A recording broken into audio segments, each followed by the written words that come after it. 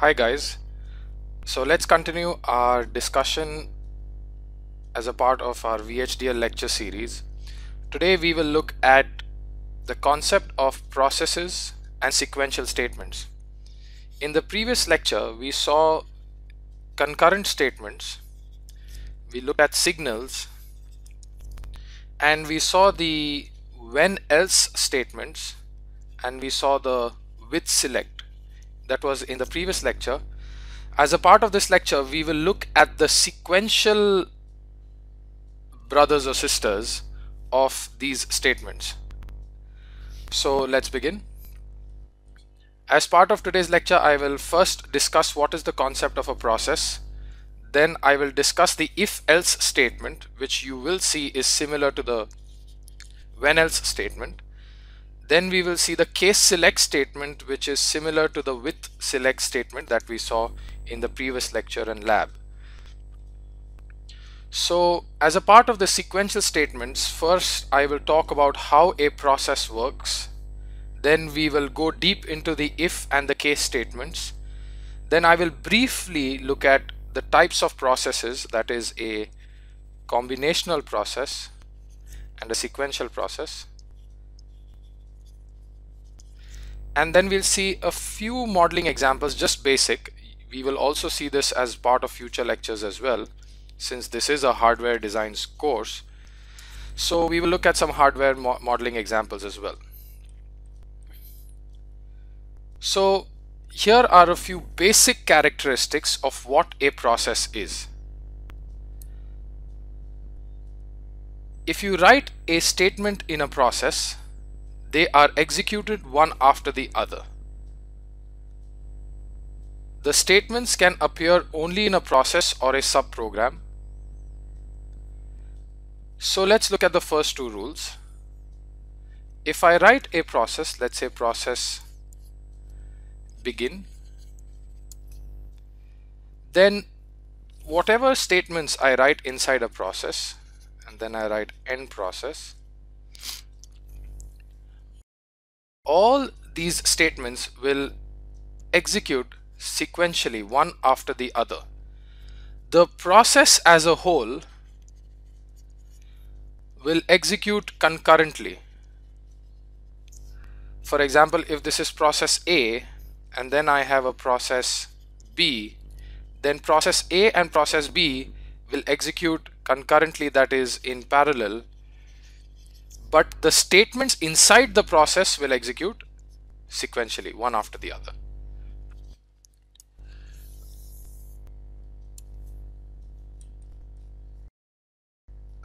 That said,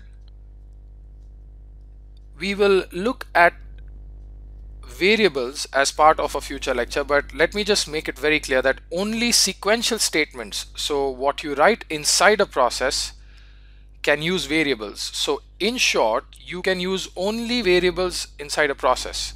The other way around, variables can only be used inside a process. Okay? A process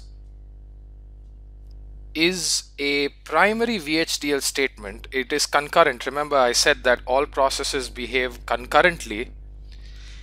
Its primary job is to describe sequential behavior. And I mean by sequential behavior, when you have sequential logic like flip-flops, registers, latches.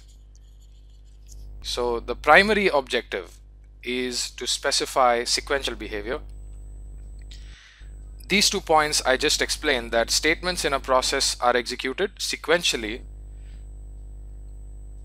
and all processes in an architecture behave concurrently. Again, if there is process A, process B, process C, each of them have their own statements, but each of them, process A, B and C, will execute concurrently.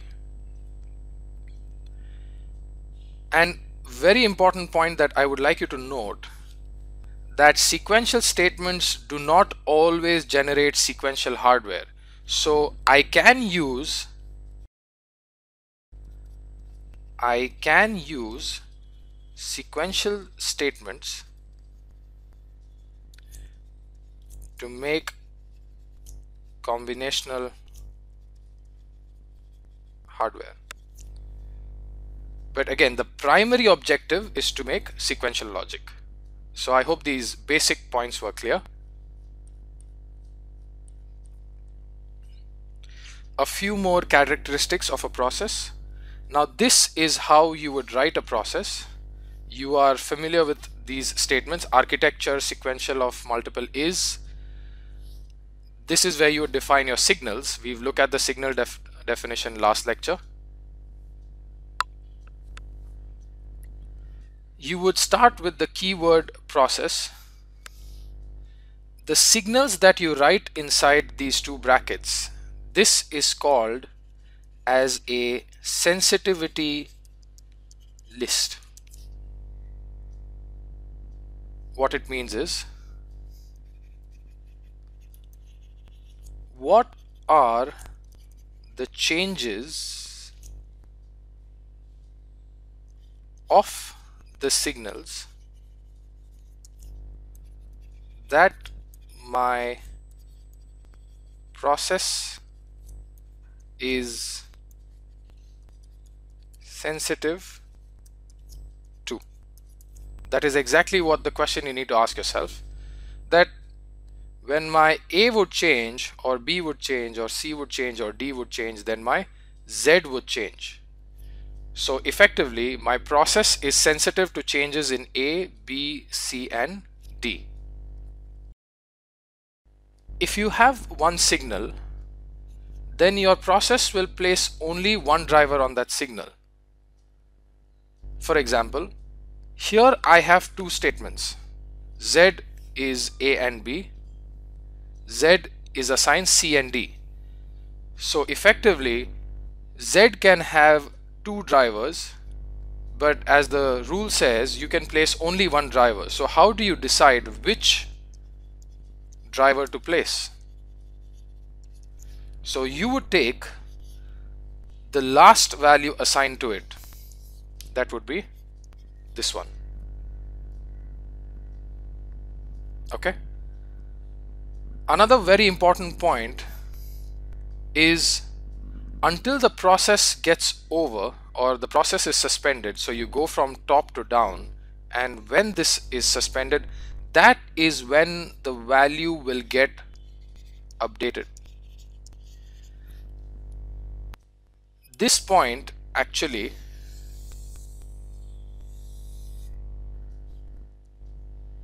is very important from a simulation perspective.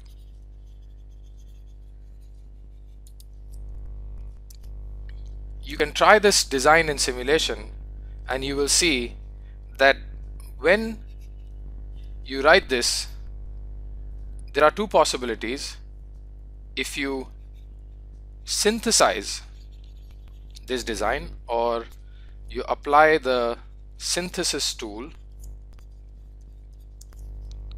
in your software, it might give you an error called as multi-source. Multi-source as in there are two sources on the signal Z. However, if you just decide to simulate this design, then if you see that Z is updated with the last value of C and D, but it only gets assigned after this process is suspended.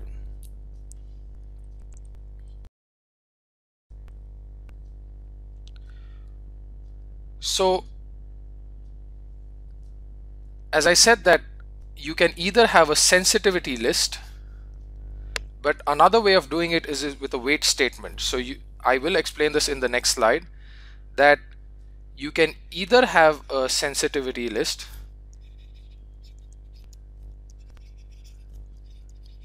or a wait statement.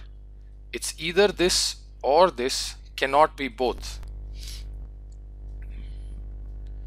You can have only signal names which you can read. Please understand that in your sensitivity list you can place only signal names which you can read. So for example, say in your entity you have a port of type output. So let's say A is of the type out, standard logic. I'm sure you are familiar with this by now. I cannot put A as part of my sensitivity list because I cannot read an output. So I cannot have A here. So you can have only static signal names for which reading is permitted, and that you can put in your sensitivity list. So this is what your sensitivity list will look like, and then you'll have the begin statement. And the execution of a process consists of repetitive execution. So what I mean by repetitive execution is you have a process with its sensitivity list, then you would have begin, and then you have these statements. So once the process is executed, if the sensitivity list triggers the process, then again the process will execute. So it's a very repetitive process. So again, let's understand these rules again just to summarize. The process will put only one driver on the signal. Basically, if you have one signal, at the end of the day there will be only one driver. The value of the signal is updated with the last value. As you see here, it's the last value, and the value will not be updated until you make one full run at the process, until the whole process is executed once. And then you can either have a sensitivity list or a wait statement. Only signal names that you can read can be put on the sensitivity list. For example, something with out cannot be put. And your process basically works on repetitive execution of all the sequential statements inside it.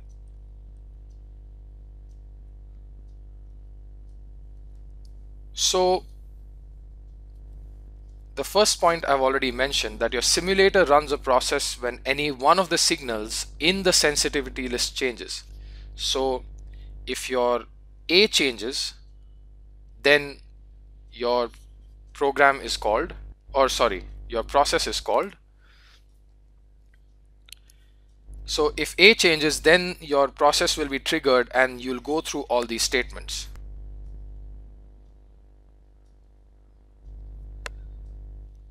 Now the two styles that I said, you can either have a sensitivity list like this, that is process AB, or you write a wait on A and B at the end. You can have either this or this. You cannot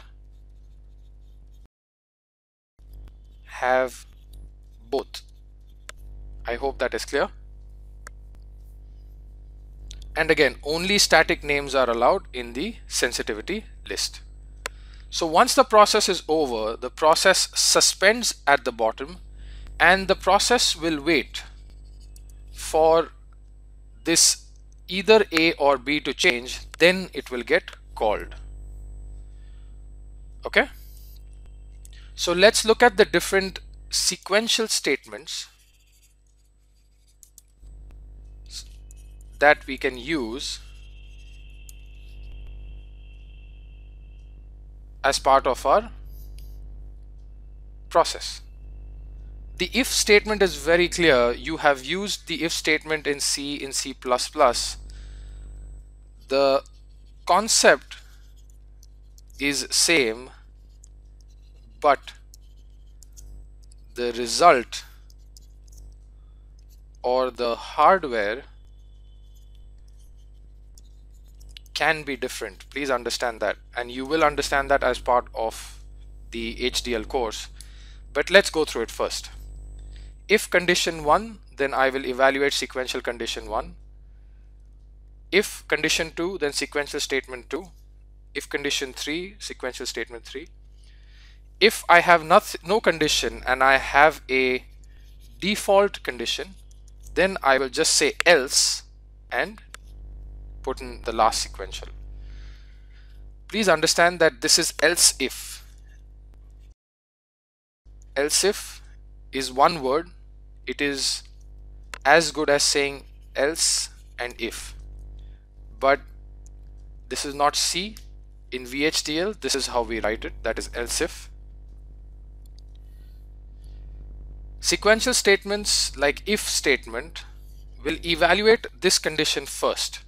If this is true, it will execute these statements and these statements are left out. On the other hand, if this statement is false, then it will evaluate this condition. If this is true, then it forgets this. So you can understand that it will evaluate each condition in order. And if statements can be nested. Now what do we mean by nested? For example, if I write if A is equal to B, then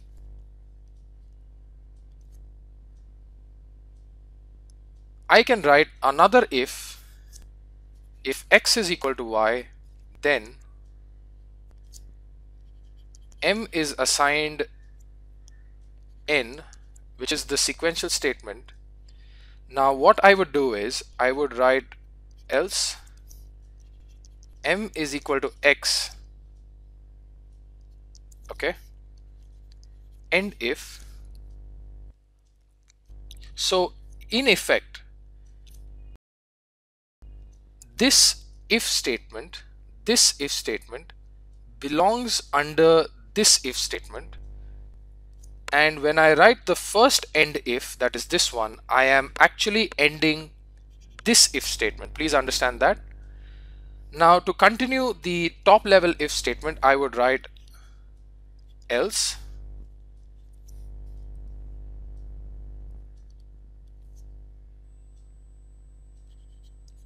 M is equal to Y, end if.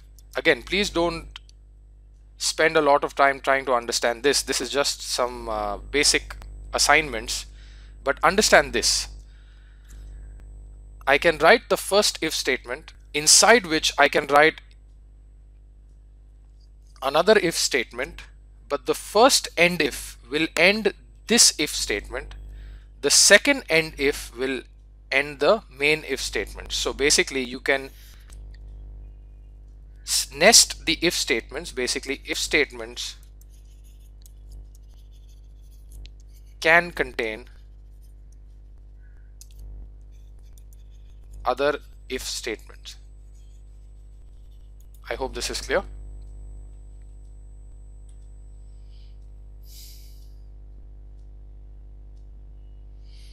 Let's take an example. This is your sensitivity list. If X is all zeros, then Z gets A. Else if X is 0, 1, 0, 1, then Z gets B. Else Z gets C. So as long as X is all zeros, this will execute and this will be not looked at. So if you see that I am using some sort of a priority structure like the when else in combinational, that always this guy has more priority than this guy and has more priority over this statement.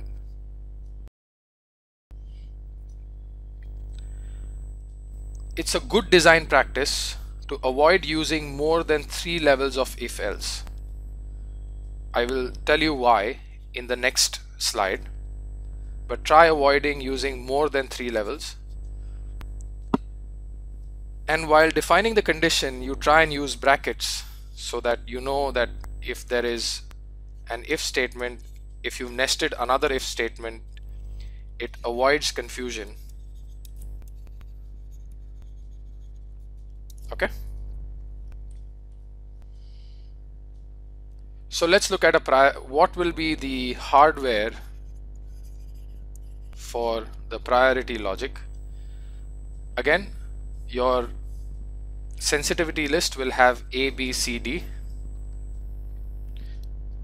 If your select 2 is equal to 1, so let's say your select 2 is equal to 1, then your Y will be A. So as long as this guy is 1, your Y will always be A. At that time, I don't care about this, I don't care about this.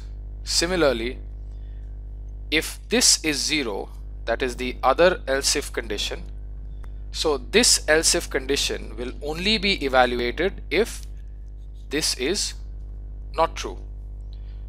So if this is not true, that means select 2 is 0. If select 2 is 0 and select 1 is 1, then your Y will be B. And similarly, now you can figure out for select 0. If this is 0 and this is 0 and this is 1, then this will be your path and not this. Now you see that again, this is a priority logic, that select 2 has higher priority than select 1 has higher priority than select 0. Now when I said that try use less than 3 if else statements, is because as you see that this keeps growing longer and longer, correct? Now the longer your path, the longer the, can you guess what?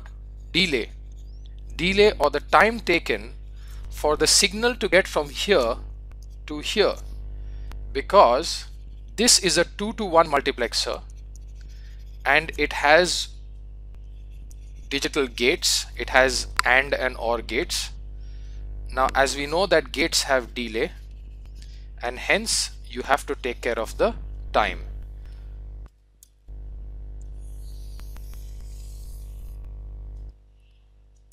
So basically,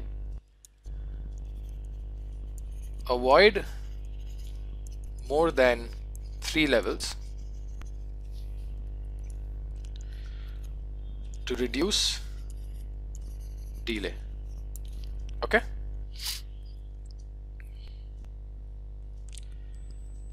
Again, it is very similar to the when else statement in the concurrent part, as you must have already realized. So let's look at the second part, that is the case statement. The case statement, or also known as case select, is very similar to the with select statement in your concurrent part. The basic syntax is as follows. Case expression is, so first the expression is evaluated, and if it is choice 1, then you will execute these statements. If it is choice 2, you'll execute these statements, and then you need a default others clause like the with select, and then you will have a few statements, and then you would write end case. So basically your case statement is a series of parallel checks. So you will check parallelly, you check for a condition, and if this choice is accepted, then the statements inside are executed sequentially. So although you do a parallel check, but the execution of the statements is sequential inside.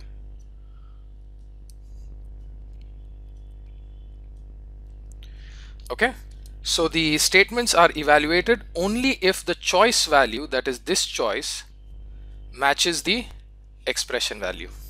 It's quite straightforward. So let's look at an example. So the best example is a multiplexer. So again, it's a 4:1 multiplexer with 2 select lines. So case select is, again, the sensitivity list will contain all those signals. Again, the sensitivity list will contain all those signals whose changes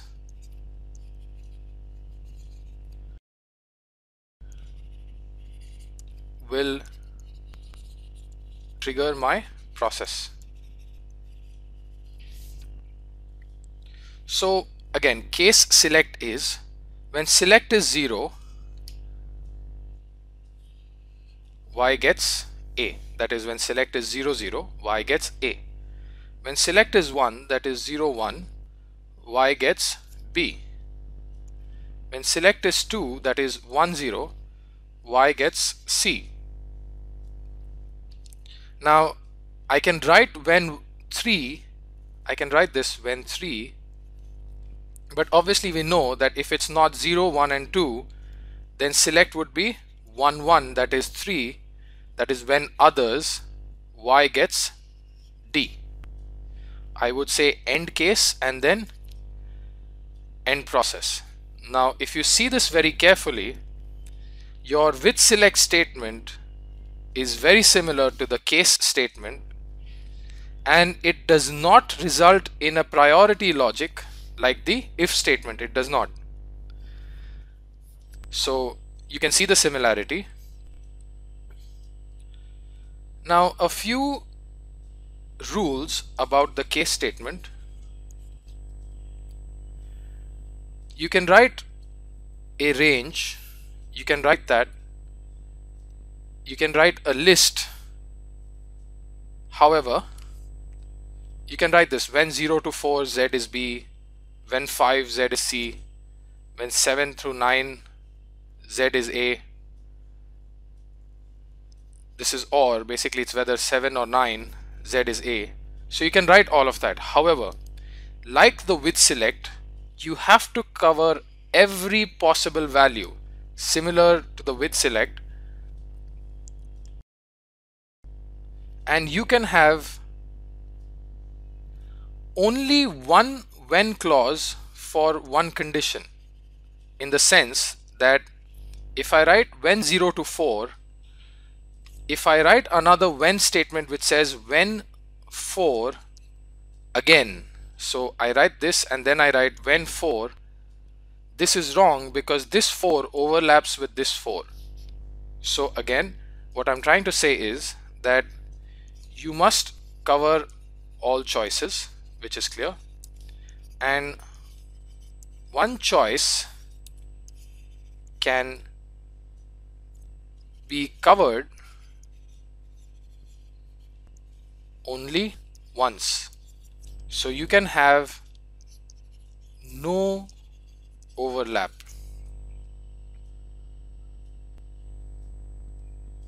Okay. So let's look at a few invalid case statements. So signal value is of the type integer with the range 0 to 15, and your signal out 1 is of the type bit. Okay.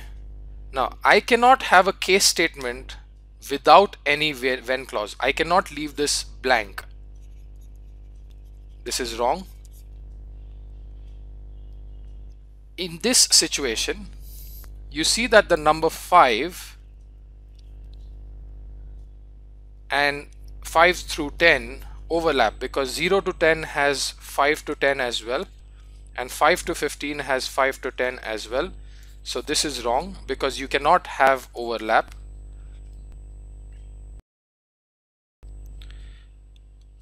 When I write when 0, when 1, you can say yeah, they do not, there is no overlap, that is fine. However, the values 2 to 15 are not covered because I've specified that the range will go from 0 to 15. So the question is, how do I correct this one? I should mention a when others clause, that when others, that covers all the remaining situations. Okay, so please understand that. So you can insert a null statement that when some conditions are met, you don't want any action to be performed. So if you have when others and you don't know what you would like to do, just put null, which is it will perform no action. Okay, so let's quickly look at if and case statements. The fundamental difference is that if statement produces priority encoded logic, that this guy has higher priority over this guy and over this guy, and if and the case statement has parallel logic, that this will be looked at in parallel. So if you want to make a multiplexer, you would use a case statement.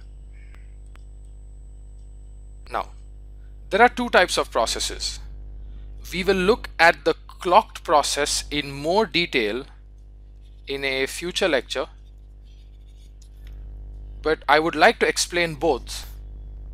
Now, combinatorial process will give you a combinational hardware or combinational logic. Clocked hardware or clocked process will give you sequential logic.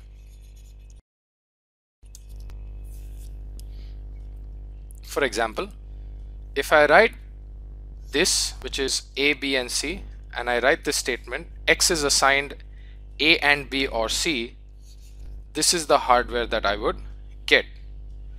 So remember, in the previous slides I said that a sequential process need not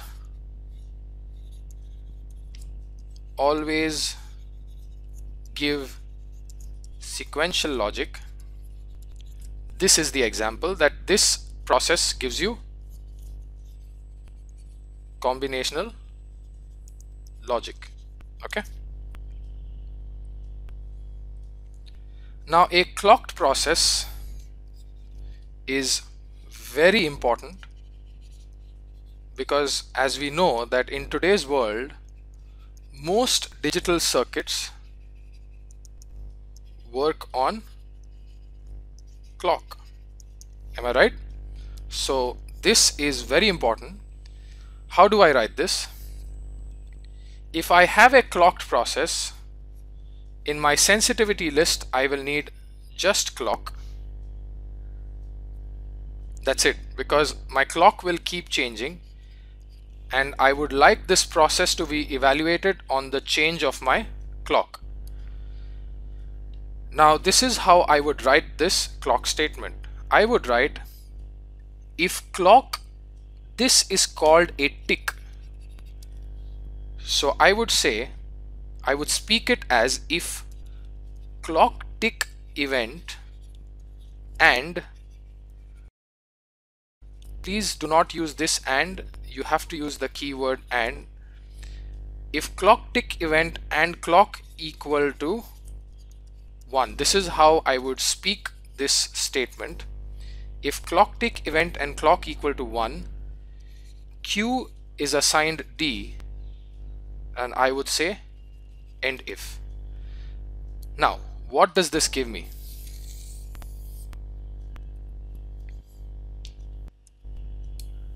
Basically, this statement or condition describes the rising edge of a signal.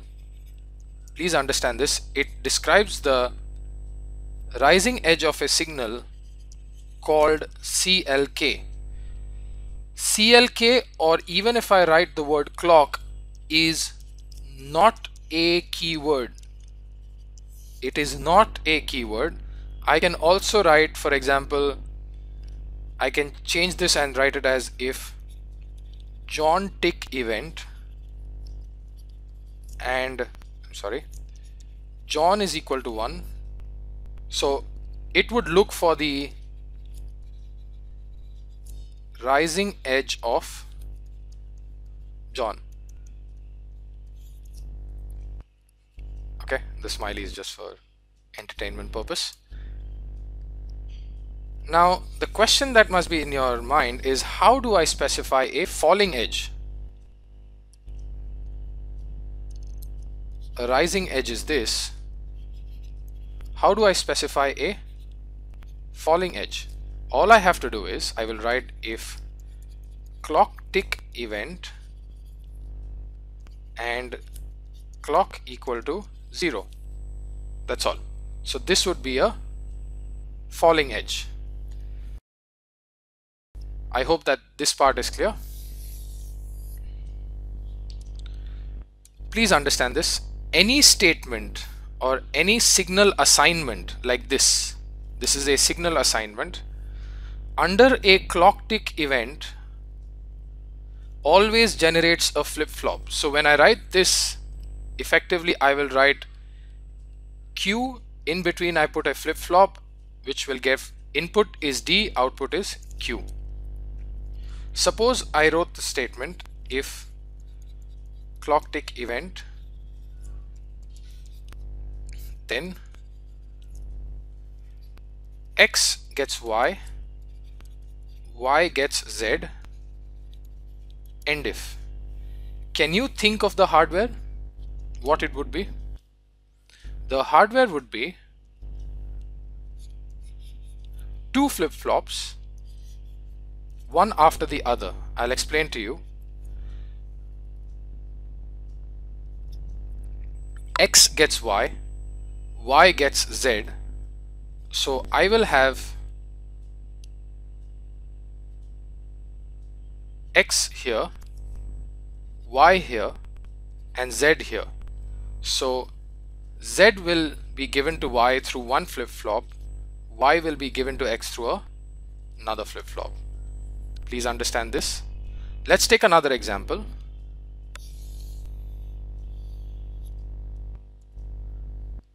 Suppose if I change this to, let's say, M. So these are two independent statements. Then effectively I would get two flip-flops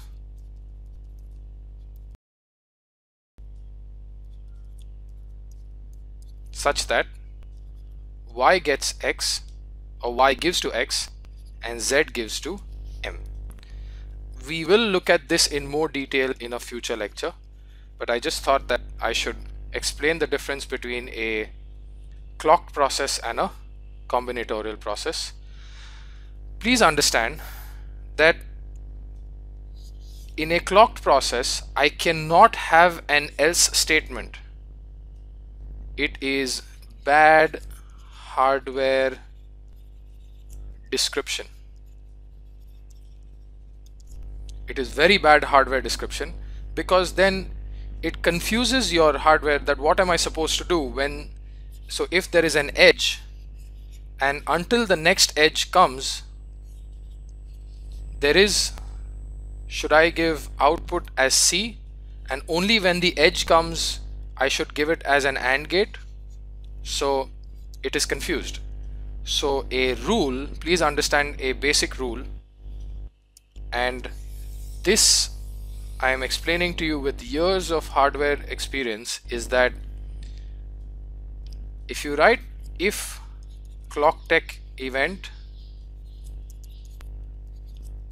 you write some statements, do the end if. Do not write anything below this. However, you can write something above this.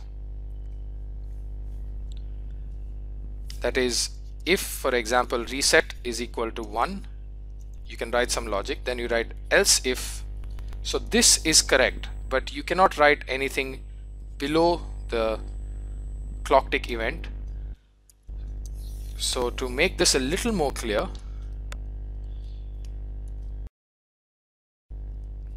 your clock tick event if statement should be the last in that process. Please understand that in that particular process the clock tick event should be the last one. One more point is, inside this clock tick event, if inside the if of a clock tick event, you can write other if statements. That is possible, but this if will be the last one. Inside this you can write if statements, so you can nest if statements, but you cannot write another else if.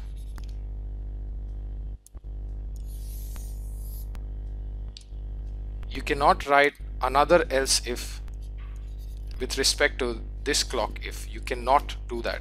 This is wrong and bad HDL. Okay, so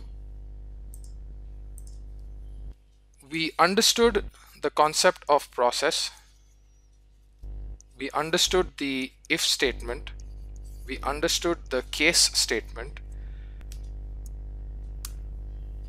we looked at the